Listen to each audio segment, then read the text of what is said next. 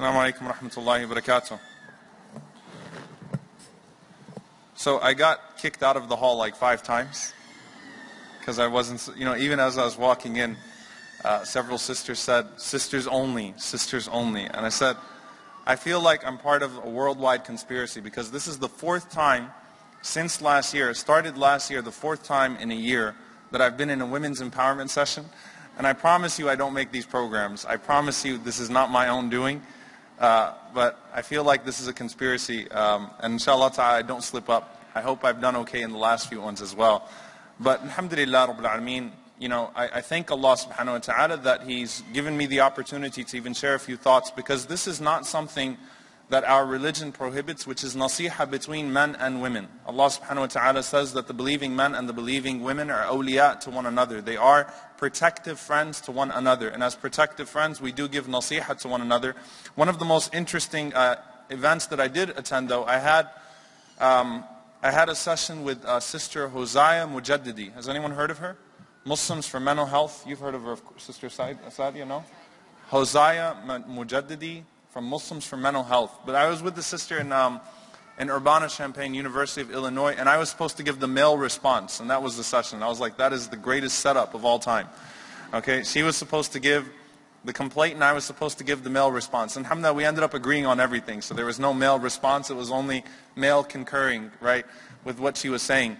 But we do give nasiha to one another, and I think that this is something that's very important, and it's wonderful that in the time of the Prophet ﷺ, we do find these things taking place where the Prophet ﷺ could advise women, and by the way, Aiša radiallahu anha could advise men.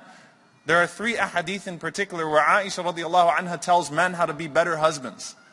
Okay? So I'm not here to tell you how to be a better wife. I'm here to talk about this entire concept of women's empowerment. And again, I just want to share some thoughts, and some of them are general. The first one, which I feel like is very important to start this discussion, is relevant to both men and women. And that is the statement of Umar ibn al-Khattab radiallahu ta'ala anhu, that نَحْنُ قَوْمٌ أَعَزَّنَ اللَّهُ بِالْإِسْلَامِ. We are a people that Allah subhanahu wa ta'ala gave empowerment, dignity, honor, nobility through Islam. وَإِنَ ابْتَغَيْنَا الْعِزَّةَ لِغَيْرِهِ أَذَلَّنَا اللَّهُ. And if we seek izzah, if we seek that nobility and that honor through any other means, Allah subhanahu wa ta'ala will humiliate us. And this is not something that's specific to women. This is something that is relevant to men and women. And obviously Umar ibn al-Khattab radiallahu ta'ala anhu was speaking about it from the perspective of a believer.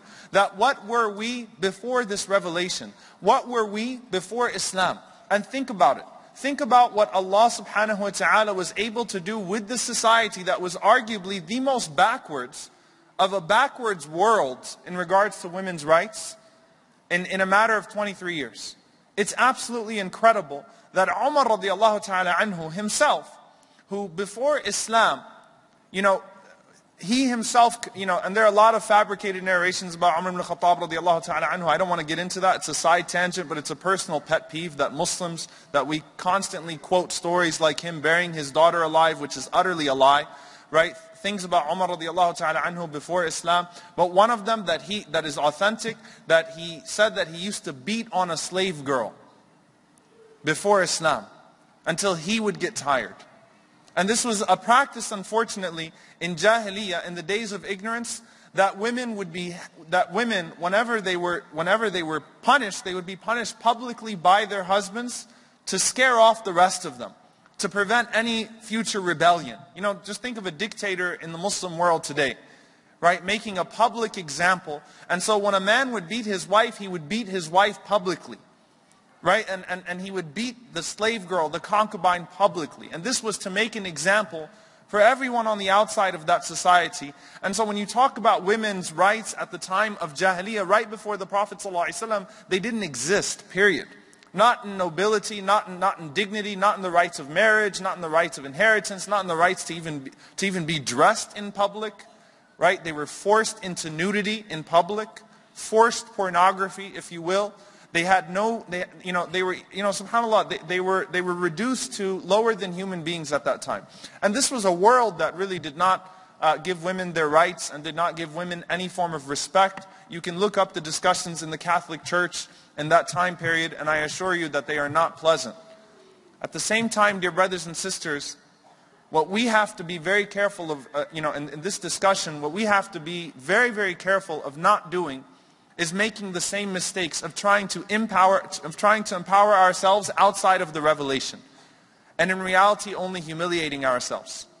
And this is something, wallahi, that I fear in this entire discussion. And I say this at the risk, obviously, of getting in trouble. And at the same time, I have another session, alhamdulillah, it starts at 1:15. So I'm going to run out of here before I can get attacked if I say anything that's offensive in that regard. But at the same time, what are we trying to do and what are we trying to accomplish when we discuss women's empowerment? What are we trying to accomplish when we discuss men's empowerment? And let me tell you, one of the problems when we have this discussion is that we assume that all of the cultural baggage that has come is Islam. And we need to escape from all of that. And so, for example, I need to fight women not going to the masjid. And that's something that's part of culture that is the opposite of Islam. Right? The idea that women should not be going to the masjid. And in fact, the Prophet ﷺ says, "La tamna'u ima Allah masajid Allah." Do not forbid the women of Allah from the masajid of Allah subhanahu wa ta'ala. I need to fight that because that's anti-Islam, not because that has anything to do with Islam. A woman not being able to properly pursue a divorce. And this is a problem, unfortunately, that is carried over even to this country. Even to this country. Even Muslims in this country where a woman cannot properly pursue a divorce. And it baffles me sometimes when a woman has to contact me, and I'm not even the imam of a masjid anymore specifically, right? I'm not even located as an imam of a masjid. When a woman has to contact me from 2,000 miles away because she can't get a divorce, that's sad. That's absolutely sad. And that's something that we have to fight, that Islam came to fight. Right? So Islam did empower women against culture. And we have to be very careful of not bundling Islam and culture together and turning it into this into this battle against it as a whole. And so, for example, a woman going to the masjid and a woman being a part of the community is not the same as a woman leading the prayer. They are two completely separate issues. And what I fear is that, you have two extremes on these issues. And so you have non-Islam being argued here and non-Islam being argued here. And Islam is lost in the middle. And we have to sort out those issues. And what we realize when we look at the time of the Prophet ﷺ is that women were empowered through the same things that are used as symbols of oppression today. The hijab was an empowerment towards women. And one of the things that my sheikh pointed out, he said, notice that not a single woman complained about the hijab when it was legislated. Not a single one. You see some of their ahadith represent women being afraid of some of the rulings that initially came down, and when they heard second-hand ahadith from their husbands and going to confirm with the Prophet ﷺ the context. But at the same time, you don't find a single narration of a woman going to the Prophet ﷺ and saying, what's this whole deal about the hijab? Because they understood it as a means of empowerment. They didn't understand it as a means of oppression. And subhanAllah, it's ironic when it's used as a symbol of oppression today. Right? Even though, again, at the time of the Prophet ﷺ, Aiša radiallahu ta'ala anha did not feel weighed down by her hijab. And when we look at these examples of the great women at the time of the Prophet ﷺ and the tabi'ats and so on and so forth, we have to realize that there's something very, very interesting. That as believers today, and especially when we have an agenda, and this is the problem, when men have an agenda and when women have an agenda. And I'll give you an example.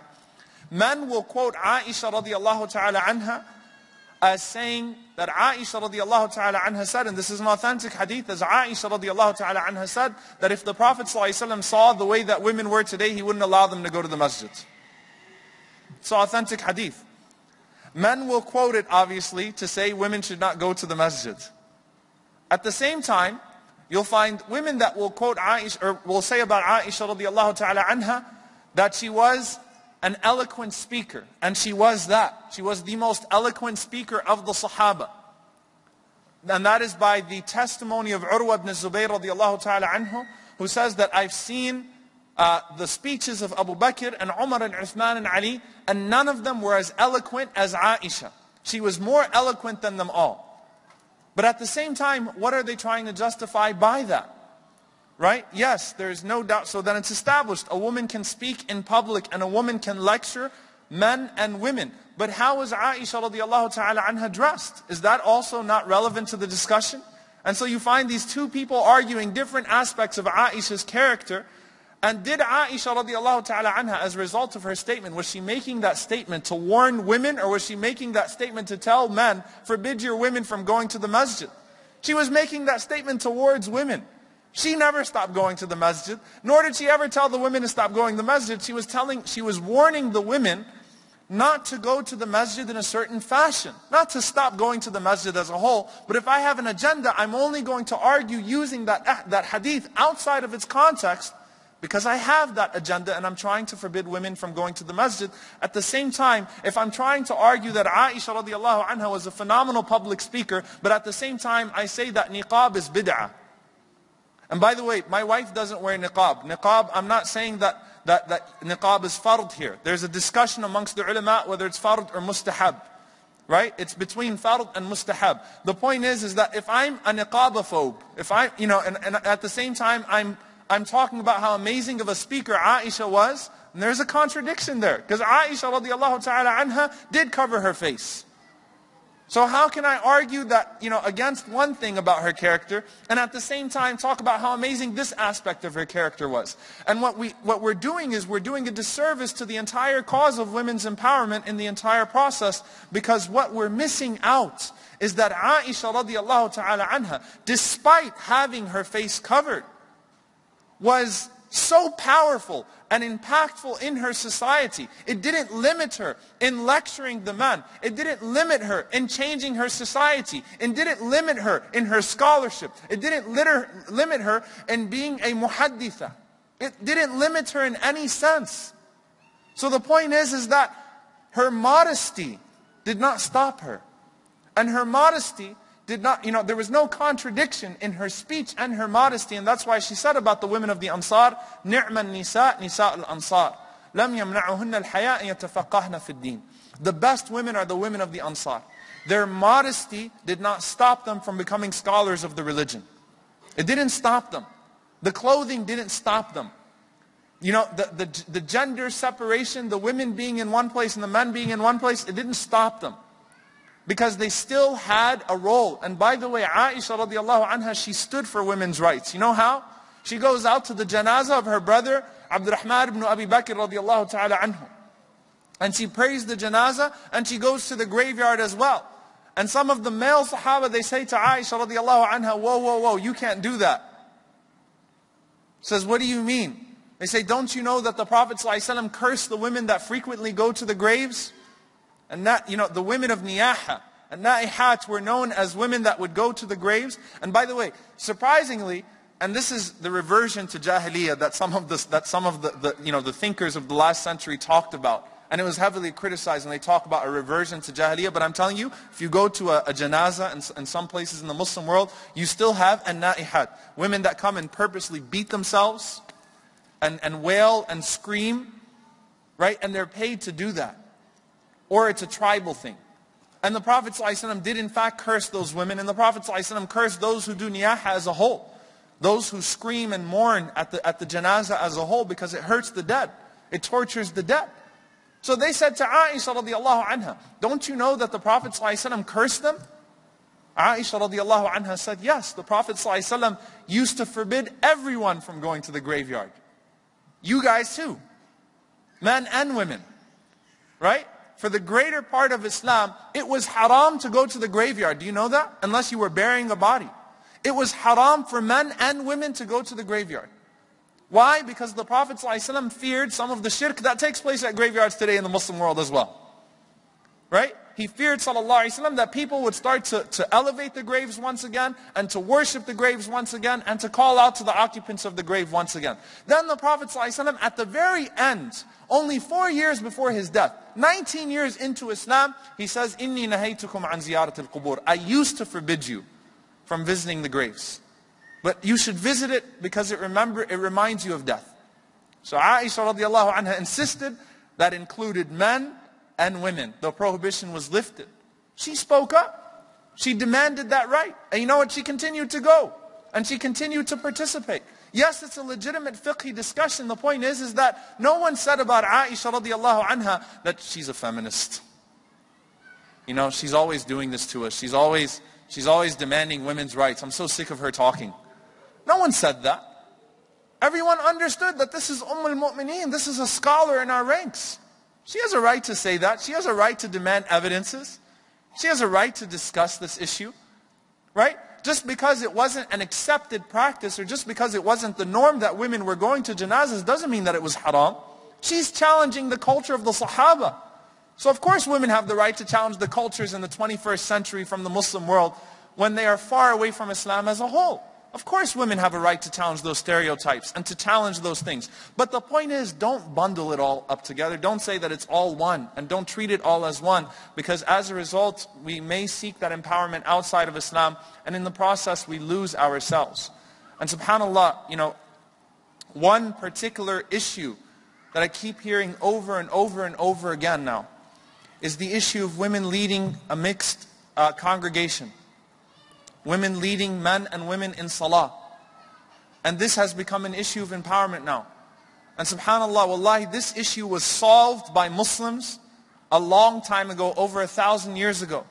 You know why? Because women achieved positions in Islam that were far higher than the imam in salah. And one of the problems again is that we look to the outside. An imam in a masjid or an imam of salah is not equivalent to a priest or to a rabbi.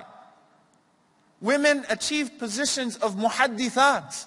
A muhadditha, a scholar of hadith, is far greater than that guy that leads salah. She has a far higher rank in the sight of the Muslims. Darda radiallahu ta'ala anha taught some of the Sahaba in the masjid of the Prophet ﷺ. Some of the women even achieved positions of qadi, of being judges. In the Hanafi madhab in particular, it was allowed to be qadi al-qudha even. According to Imam Abu Hanifa rahimahullah ta'ala. Qadi al-Qudha, a qadi tells the imams what to do. Right? A scholar of hadith is of the greatest rank. And a narrator of hadith is of the greatest rank. And Imam al-Dhahabi rahimahullah ta'ala, who by the way, you know, subhanallah, who wrote Siyar A'lam al-Nubula, the biographies of the nobles. And subhanallah, he wrote about thousands of Muslim women scholars of hadith. And a man who I consider a teacher, Sheikh Akram Nadwi, may Allah subhanahu wa ta'ala preserve him, wrote Al-Muhaddithat in English. You can go look up the books, Al-Muhaddithat, the scholars of hadith. Imam al-Dhahabi rahimahullah ta'ala, he says that there have been many male weak narrators of hadith. There have been many men who fabricated a hadith and were weak in hadith. I've never come across a weak female narrator of hadith. Can you imagine that statement? Can you imagine that? SubhanAllah, I've never come across a weak female narrator of hadith. You know what Imam al-Dhahabi also says? He talks about his wife. He says, my wife is a righteous woman. And I consider her to be a scholar. And he said, one time I was sitting with my wife and she said to me, Ana wa anta fil Jannah. Me and you are in Jannah. And he said, I thought to myself, wow, that's amazing. Why are we in Jannah? You know, that's great that me and you are in Jannah together, inshaAllah ta'ala. Why are we in Jannah? And he says, he's explaining this in his own biography of himself. He says, Ana qabih al-wajh. He said, I'm not a very attractive man. He says about himself, I'm not a very attractive man. He said, but because of my ilm, right? فُضِّلْتُ عَلَى غَيْرِي, I was preferred to other than me, and I married a beautiful woman of ilm and everything like that. So she says to me, Ana wa anta fil Jannah. So he says, why? You know, he says, I understand that you're in Jannah, inshaAllah ta'ala, because, you know, because of your great ibadah, but what is it? What's going on? So she says that, she says about him, that it's because of his knowledge, and it's because of his ilm, and those types of things, and she starts to praise him, you know, and she starts to talk about how amazing her husband is, mashallah, it's going all sweet as of right now. He says, okay, what about you? She said, because I was patient with you. لِصَبْرِ عَلَيْكَ. So that was like an ouch moment, because he realized that he really was very unattractive, okay? But she says, لِصَبْرِ عَلَيْكَ. So he even praises his wife in his siyar. The point is, dear brothers and sisters, if women reached a position in Islam where they were higher than people that lead salah, why do we have to fight that battle? Where it was clearly not an issue of rank. It was clearly not an issue of her being any less than a man. None of the ulama, no women in the past, not Aiša radiallahu anha. Yes, Aiša led the women in salah. No one in the past ever brought that issue up as a means of empowerment. Why do we have to? Because we look outside of Islam. We look outside of Islam. And that's wallahi an honest nasiha to us all. Why are we doing that? Why are we doing that? Allah subhanahu wa ta'ala has given us something far greater than that. And there is no need for us to look outside of Islam and to compare ourselves to others. When 1400 years ago, do you know where women were in the Christian church? Do you know where women were in Judaism? Do you know where women were outside of the scope of religion in the world? And what Allah subhanahu wa ta'ala gave to women and what Allah subhanahu wa ta'ala gave to men as a means of empowerment. Now how do we move forward and how do we demand our empowerment as a community of believers? Number one, dear sisters. Number one, dear sisters, al-ilm, knowledge. We need you to become scholars. When I say we, I don't mean we men. I mean we. We need you to become scholars. We need more people like Sister Sadia and Sister Sumaira to become accomplished Muslim women, experts in their fields, psychologists, psychiatrists, women in ilm, women who excel in politics, women who proudly go out there and demonstrate that their Islam does not limit them. We need that. We absolutely need that. And you know what? We need you to hold the men accountable. In a gentle way, obviously, because there is nasiha between us all. But demand your rights and use your knowledge. Use your knowledge to search out what Allah subhanahu wa ta'ala has rightfully given you. When Aiša radiallahu ta'ala anha used to speak, everyone used to listen because no one questioned her ilm. No one questioned her credentials. Abu Musa al-Ash'ari radiallahu anhu, he says, when we couldn't figure something out as male companions, even, especially an issue of inheritance, we went to Aiša radiallahu ta'ala anha. It wasn't about her gender, it was about her credentials. She was a alima, by all means. We need more women to be ulama and to revive that tradition of being muhaddithat, of being scholars of hadith and teaching men and women Islamic sciences. We do. We absolutely do. And alhamdulillah rabbil alameen, I do see that tide turning. I do see more female speakers that come to grow. I see more female instructors at institutes. I see more dua. I see more women that are vocal. But at the same time, again, we have to be very, very, very careful in understanding what Allah subhanahu wa ta'ala has willed for us and what Allah subhanahu wa ta'ala has decreed for us and what Allah subhanahu wa ta'ala has assigned us to as men and women. You know what? It's not helpful. It's not helpful when we only point out, technicalities in our faith. It's really not. There's one thing on the ground, there's one thing as a technicality. I'll tell you guys in conclusion a story that happened with me in Hajj. I was doing a Q&A on Hajj this last year. And one of the questions, and it was out of nowhere, and it was a sisters only session in Hajj. And I believe that's a sunnah, by the way, that the Prophet ﷺ had a weekly halaqah only for women. Not that the women didn't go to the masjid. Not that the women, weren't going and participating in the rest of the halaqas. No, they were. But there is a weekly halaqah only for the women. And it wasn't because the Prophet ﷺ said to the women, you need a weekly halaqah just for yourselves. I need to tell you guys about yourselves. Because they came to the Prophet ﷺ and they said, look, we have some things we need to talk about that we can't talk about in front of the men. The Prophet ﷺ said, can you send me an email and we'll think about it later, right? The Prophet ﷺ didn't try to find a way out. He said, you tell me the time, you tell me the place, I'm there. And he was there ﷺ every week. And so we're having this Q&A session. It's about masail al-hajj. It's about the issues of hajj. And a sister out of nowhere, she goes, Sheikh, do women have to cook for their husbands? I was like, oh man, here we go. So, do women have to cook for their husbands? Technically speaking, no. Technically speaking, the answer, the shar'i, fiqhi answer, ليس عقد الزواج كعقد الخدمة. Right? That the contract, the marriage contract is not like, I see a lot of people, you guys are just tuning me out from now. That's not helpful. Please listen to the end of the story. All right? It's not the same, as she's not a maid, she's a wife. This is what the books of usul al-fiqh say. That the contract of marriage is not the contract of a maid. So no, technically speaking, you don't have to cook for your husband. But you know what, that's not helpful when you go back to your home and you tell your husband when he comes home and he wants something to eat and you say, I'm not cooking for you anymore because the sheikh said I don't have to cook for you anymore. What's that going to do for the marriage? Didn't Allah subhanahu wa ta'ala command us to have ihsan to one another?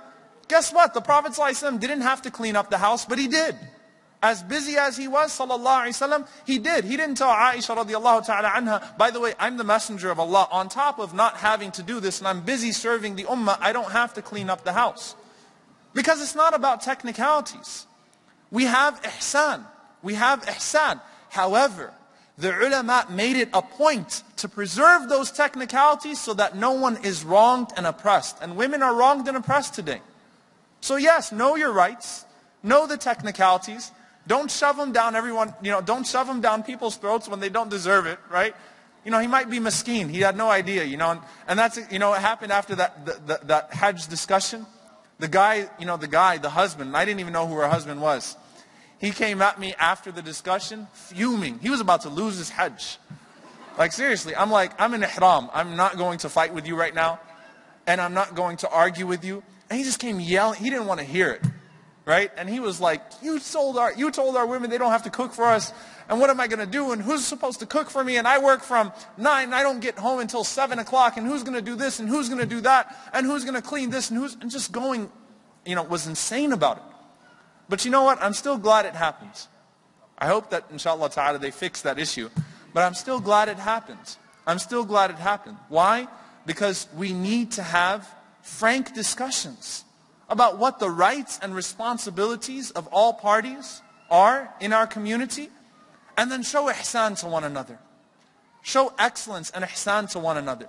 I liked what Sister Sadia said, that we should not preach arrogance and pride, not for men or for women. We should not preach arrogance or pride, not for men or for women. Humility is a good thing, but at the same time, the borders have to be clear, and the rights have to be outlined. Humility is one thing. But there's a difference between fiqh and spirituality here. And we need to learn, inshaAllah ta'ala, how to grow as people at the end of the day, whether we're men or women. And subhanAllah, one thing from the wisdom of the Prophet ﷺ, I have to admit, some people were upset with me saying that, why is this a sisters only session? I'm not an organizer, and I think it's important to I see the benefits of having it as a sisters only session, but men need to hear about women's empowerment as well. I do agree with that. And I think that, inshallah ta'ala, it shouldn't, but I'm telling you guys this, I was at a similar convention a few months ago, or last year, and it wasn't sisters only, and there were 2 men and like 300 women. So let's face it, if you name a session women's empowerment, men are not going to be interested in coming, unless they want to poke holes in the argument. Right? But very few men will actually be interested in coming. It needs to become a part of our khutbahs, it needs to become a part of our discourses, and our lectures, and our halaqat, and alhamdulillah, I do see that happening. I'm very optimistic, inshallah ta'ala, that we are claiming, inshallah ta'ala, our religion. My only fear, again, is that we transgress in either direction. We should not transgress in either direction. Allah subhanahu wa ta'ala has honored us all plenty, with our roles. And we ask Allah subhanahu wa ta'ala to allow us to be dignified through Islam. And we ask Allah subhanahu wa ta'ala not to make us amongst those that seek it through anything else. And we ask Allah subhanahu wa ta'ala to make matters clear to us. And we ask Allah subhanahu wa ta'ala not to allow us to have an atom's worth of pride in our hearts. And we ask Allah subhanahu wa ta'ala that when we speak in the cause of others and for the rights of others. And we ask Allah subhanahu wa ta'ala to make us amongst those that are people of ihsan. Allahumma ameen. Jazakumullahu khairan. Wassalamu alaikum wa rahmatullahi wa barakatuh.